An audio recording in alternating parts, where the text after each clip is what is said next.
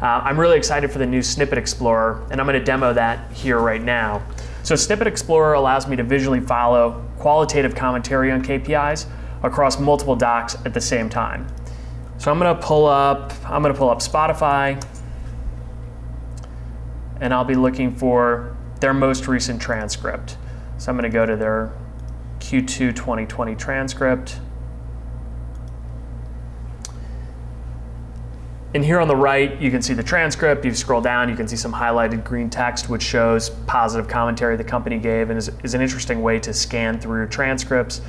In the middle, you have this insights panel, and you can see document topics here, KPIs here. Maybe I'll click through some of these if I'm in Explore mode and just trying to see what's going on in these transcripts. Actually, here at the bottom, you can see an interesting comment Spotify gave about conservatism baked into MAU with respect to the benefit of podcasts and new content. So it's interesting because they've given quantitative guidance on MAUs, but here you can see some qualitative commentary on some conservatism that's baked in, which is definitely something analysts would need to keep in mind. So here I've opened up the Snippet Explorer, and what it is historical transcripts going back in time to the right. Here you can see Goldman, Bank of America, and then their Q2 earnings, Q1 earnings. You can go back as far as you want. In this case, I'm going to search for ARPU. So here this is really cool because I can see everything management said about ARPU, and I can compare it over time.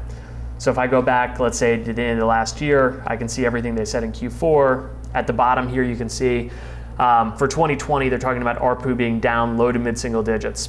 Okay, so that gives me a framework for how to think about 2020. Q1, they talk about XFX ARPU being down in Q2, similar to Q1. Okay, and then if I go forward another quarter, talk about over the long term, their expectation is that ARPU will moderate in terms of declines and start to move higher.